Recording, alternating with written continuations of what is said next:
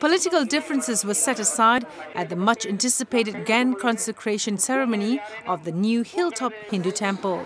Penang Chief Minister Lim Guan Eng joined MIC President Datuk Sri G. Palanivel at the 9 million ringgit Arulmigu Balathandayuthapani temple as other Barisan Nasional and Pakatan Rakyat leaders mingled at the religious event.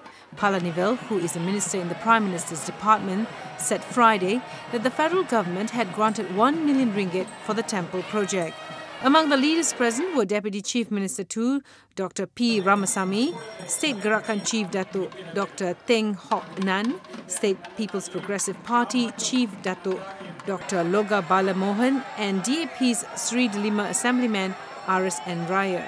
Some 40 Hindu priests from 6 main Murugan temples in South India and 40 more chief priests from Bali performed prayers on the rooftop of the 20,000 square feet temple as devotees prayed.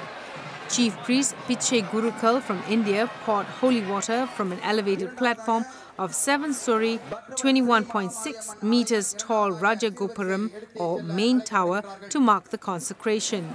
The grand consecration ceremony was witnessed by thousands of people who walked up the 512 steps leading to the temple as early as 5 a.m.